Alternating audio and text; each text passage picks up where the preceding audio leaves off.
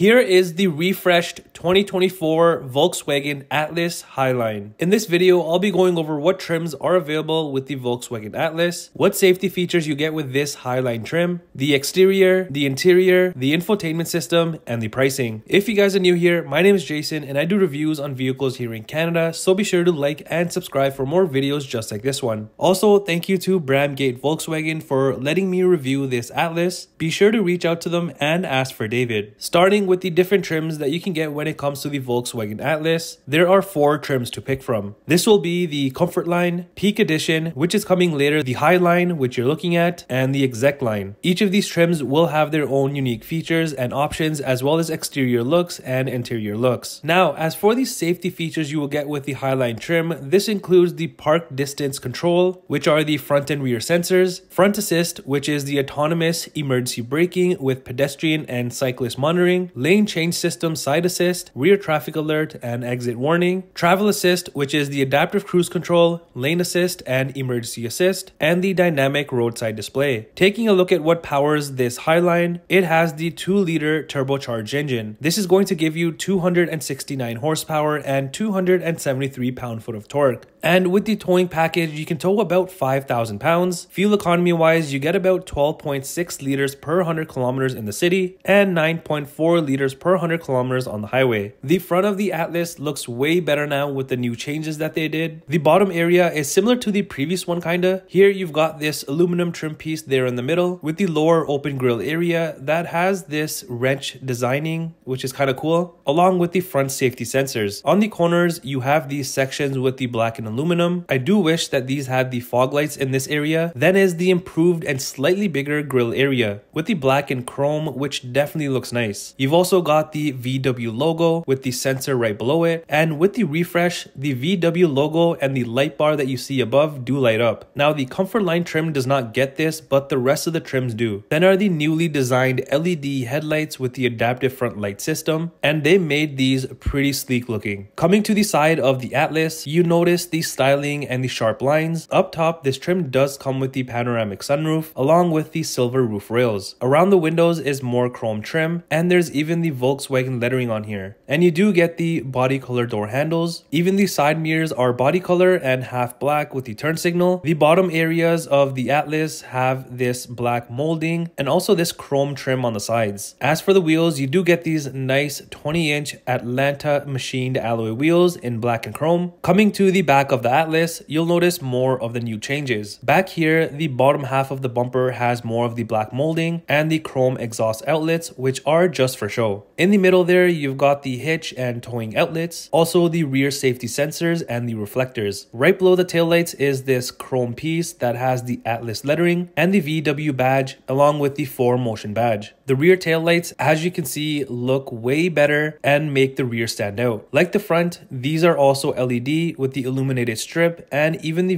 VW badge back here lights up. Up top is this built-in spoiler with the brake light, and opening up the tailgate, which is power opening. Since this is a 3-row SUV, you still have some decent room back here. And of course, if you aren't using the 3rd row, folding that down does open up much more cargo space. Back here, you'll find these storage pockets on the corners and a 12-volt outlet. Also, lifting up the carpet area, you'll have the privacy cover here and the roadside stuff and a spare tire. Plus, you can even use this as a small area for storage if you like. Entering into the rear of the Atlas, you've got a pretty unique door trim area. At the bottom will be some space and a smaller section next to that. Also is the speaker at the bottom. On the armrest section, you do have this leatherette trim and the contrast stitching. And if you look above that, in the middle area, you kind of have this perforated trim going on. Also up top is this nice smooth wood trim with another small speaker right next to the door handle. Also back here will be the window shades on both of the sides. Now starting off in the 3rd row, and to get back here, it's pretty easy. You just pull on this latch and the seat comes forward. Back here, you do have some good room. And even the seats are pretty big, so even an adult can be comfy back here. Also in the 3rd row, you do have some open storage spaces and cup holders and USB ports on the left side. Now coming to the 2nd row, and like the 3rd row, these seats are nice and comfy as well. And you've got the nice perforated sections along with this nice layout in the middle. The 2nd row seats can also be reclined a bit, adding to that comfort, and you can also move them forward and backwards to adjust for legroom. Pulling down the center area, it'll have the cup holders. Behind the driver and passenger seats will be mat pockets for that additional small storage. On the rear console will just be the venting, rear climate controls, USB ports, and a 115 volt outlet. Coming to the front of the Atlas, it's like the rear, but the spaces at the bottom are a bit different. There's also the tailgate button here, and then you've got the usual window and side mirror controls, and the Highline trim also comes equipped with the Harman Kardon sound system. As for the front seats, these are just like the rear, and not only do they come heated but ventilated as well, which is nice. And as you can see, like the third row and the second row, the seats up here are also very comfortable, and the front seats also come power adjustable. And on the side is where you'll find the driver memory seat buttons. Underneath are just the pedals and the hood latch release. Above are the lighting controls and the front and rear defrosters. Even here on the dash, you have more of that perforated trim with the stitching, and this also has the interior ambient lighting, even the wood trim and the gloss black trim. And this is something small, but these are pretty unique looking vents compared to what you usually see. And the steering wheel is manual adjustable. Entering inside the Highline, the dashboard has the soft material on it. Then you've got this super nice looking 10.25 inch digital cluster area, which is way better than before. So on here you have all sorts of information, and you can view different things in the center area, even in the RPM section and the speed section. Plus you can change the view of all of this as well, so there's lots of ways to customize this to your liking. The steering wheel is wrapped again in leatherette and is heated. There's also more aluminum and gloss trim on here as well, and on the left side will be the adaptive cruise control and volume buttons. The other side has the Bluetooth, cluster, heated steering wheel, and radio buttons. Behind are also the paddle shifters, along with the indicator, high beam, and lane assist. The other side has the front and rear wiper controls. The center armrest has more leatherette and the contrast stitching. Opening this up, there's a good amount of room in here and a USB port. On the center console will be the open storage section, cup holders, electronic parking brake. You've also got the super tiny but sleek shifter and the start stop button. Up here, there's also more space once you do open this up, and a wireless charging area along with USB ports as well. You've also got more storage space underneath the center console, which definitely helps. So there's a ton of room in the Atlas. Now up top, in between the venting, there are a few things. So you have the assist, which opens up the safety section. Then is the camera section that pulls up the rear camera along with the front and rear sensors. Then you've got the climate section, of course. Then is the different modes you have in this, so there's a few to pick from. And you can also see more of that nice ambient lighting. And right under the screen are the temperature and volume controls. Then you've got this all new 12-inch touchscreen, which is positioned way better, and it also looks better now compared to before. So on here, you can also press these two icons to open up the climate section. There's also the home page with all of the different sections. On the next two pages is the same stuff, but it's just rearranged differently. So here you have the phone section once you have it paired. Under radio and media will be the typical AM, FM, and other media things. Then is the navigation for your map, of course. Under vehicle, you can go into each of the sections to adjust it to your liking and also see the vehicle data. Then is just the app connect, sound, and help. Under settings, you can adjust more of the settings for the vehicle. There's also the assist systems to adjust the safety settings to your liking. Then is just the legal notes and the setup car net. Also with the touchscreen, you can do hand gestures to swipe through each of the sections, which is pretty cool. Up top is the mirror,